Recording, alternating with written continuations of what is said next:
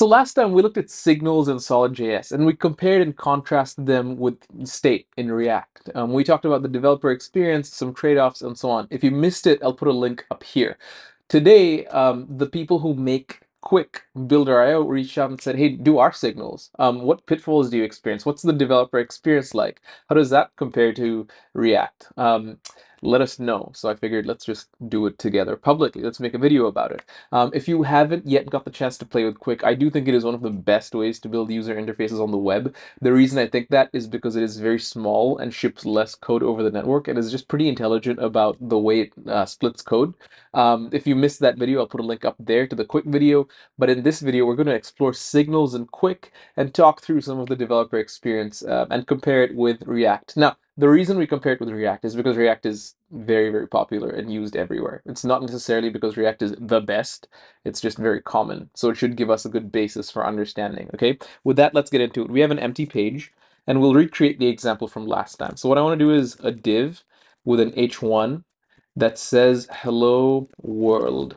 Good, and now we'll use some state. So we'll do name, right? And we'll use signal Tejas, and we'll replace this with name. Now we can't just do this because I guess we can, but actually it's name.value. Okay, but signal, I guess, does some magic to get the value. We can keep it like this. Cool. Now let's add an input to update this. Input type text, value is name, and on input, we'll do set. Now, how do we name dot value? We just assign it like this. Save. So now it should be cool. It works. It works, but we need to talk through some things here because Qwik has a slightly different API. Let's talk about it. So if we come to VS Code, what we see is this on input dollar. In Qwik, the dollar sign says split whatever functions in here, split it out into another module, and lazy load it on demand.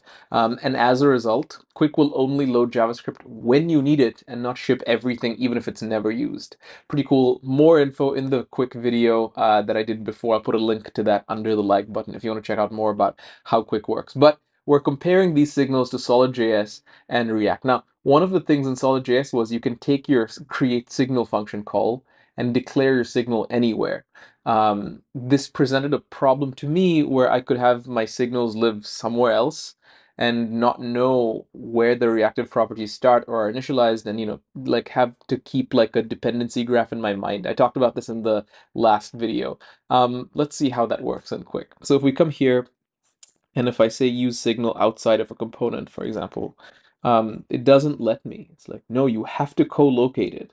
And this was one of the things I liked about React, co-locating state and UI with useState. You can only do useState in a component. I like this. This is pretty nice. So let's bring it back. And let's look at how that fine-grained reactivity works. So what we might do is, we'll do a UL, and we'll do array.from, and we'll do some like ridiculous length. 10,000. And we'll map over this and do li, and we'll just do math.random. So now the theory is, if everything re-renders, these numbers change all the time. And as we can see, Qwik gives us fine-grained reactivity, meaning when state changes, only the little piece changes. The rest of the component doesn't re-render. This was a weakness in React that just kind of re-renders everything. So this is pretty nice. The fine-grained reactivity, I'm here for it. There are some pitfalls that I experienced though, and I think let's just take a look. So again, if you have an object with use signal, you have issues. The way to do it in Qwik is to use a function called useStore, but of course, not everybody reads the doc. So let's explore some of that. So there's with the use signal, let's say we have an object where the key is, first and then last, right? Kumar. And so far, it's not such a big deal because we just do name.value.first, name.value.first, we assign it here, and we'll do name.value.first, and then name.value.last. Save that. This will reload, and we can see that we've opted out of reactivity. We've opted out of reactivity because we're updating a property on the object, we're not updating the object itself. And that then doesn't trigger the setter, and it doesn't trigger fine-grained reactivity. So again, similar with solid signals, we've accidentally opted out of reactivity. How do we fix it? We fix it by, instead of us reassigning a property of the object, we just reassign the entire object. So we'll do name, we'll spread name, and then we'll just change the first one, which is kind of what we're trying to do here. Good. And now let's try this again. And we do have reactivity, but notice everything re-renders now. So that's a first. We've opted back into reactivity, but it's no longer fine-grained because it's a new object every time the value of the state. And so, yeah, this is definitely a pitfall as well.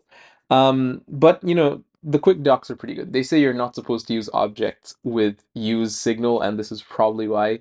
They suggest useStore. So let's try that. So if we come here, instead of useSignal, we swap this with useStore. And notice immediately stores don't have this .value thing, so we'll just remove that. But we'll maybe keep event.target.value. Does this work? Is this enough? Let's see. So Tejas, I don't have reactivity. I don't have reactivity. And that's because if we look at the code, I'm setting name, which is a const, to the object spread. Of course, this isn't valid. So we'll just set the property name.first equals, yeah, exactly, event.target.value. Let's save. Okay, it works. We have fine-grained reactivity, and everything's fine. Pretty nice. Now, one final test is the destructuring thingy that was a problem with Signal. You cannot destructure reads from a signal. Similarly, you can destructure state in React because the component re-renders. And in Solid, we saw when you destructure, you accidentally opt out of reactivity. Let's see how this looks in Qwik. So instead of this, we'll do first last. And instead of name.first, we just remove all of this, right? This will not work because we can't reassign a const. I see that. So this is never going to work because we're reassigning a const. But what if we do let? Right? Nope. Why is this red? Last is never, okay, fine. But we still opt out of reactivity even with this. And I think as far as signals are concerned, we will always opt out of reactivity. I posted a tweet the other day asking why this is. The answer is basically because we're assigning a new variable to Tejas. That's what's happening here. We're assigning first to Tejas. And then first will always be Tejas. And first will have no connection to the object at all. That's essentially it. So even though the object updates, we just have a let.